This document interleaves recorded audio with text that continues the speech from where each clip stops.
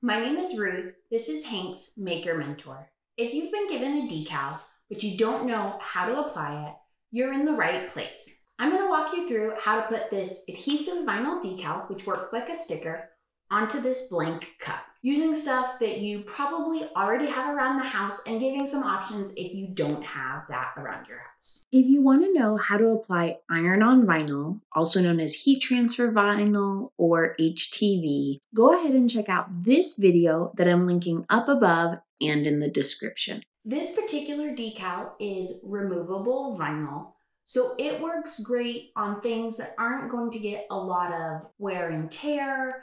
It works great on cups for kids when they're changing what design they want all the time, putting it on a mirror or a window.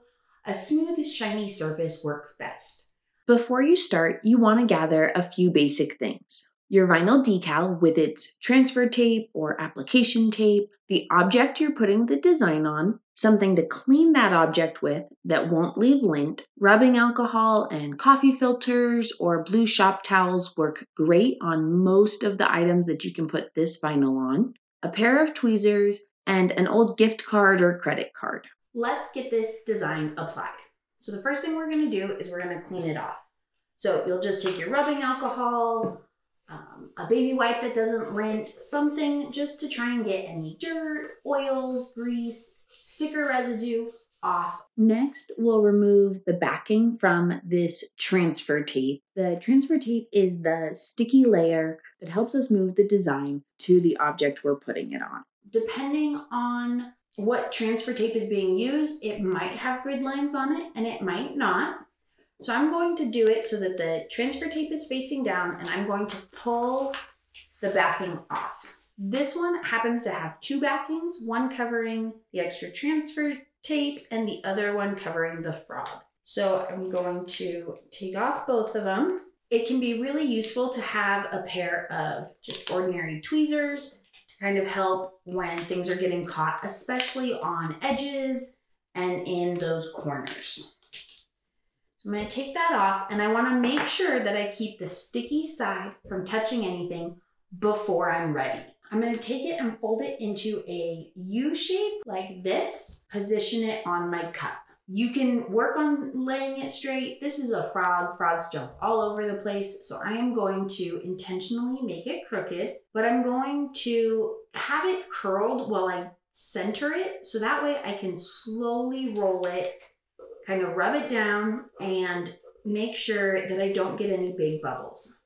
The towel is folded up underneath to help the cup from rolling side to side too much. So I'm going to do a basic burnishing or rubbing it down with my fingers, but then this is where the old gift card comes in. And you'll just rub it down. You want to make sure that you don't rub too hard to pull them up as you're going, but you want to make sure you rub the whole thing. Then it's time to remove the transfer tape. It helps to do it where it's pulling right across the other transfer tape. Instead of pulling it straight up, you want to pull it over it.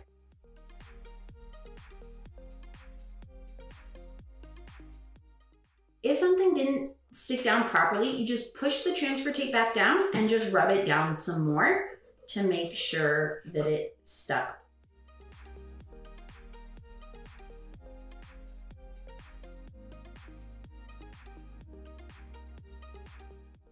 So I'm going to just kind of rub it down a little bit more with my fingers, make sure that everything looks good. And we have a super cute frog decal on this cup. A couple of things to keep in mind when working with adhesive vinyl. It is likely to pull off paint or damage drywall, so I don't really recommend putting it on. Don't microwave it, don't put it in the dishwasher. It is not heat resistant. Keep it away from flame and stuff.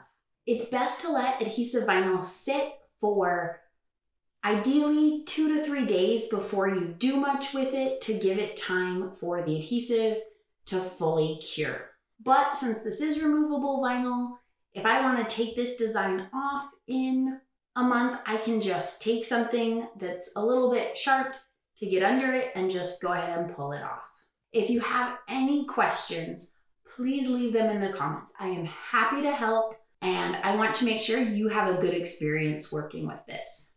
Thank you so much for watching Hank's Maker Mentor, and until next time, bye.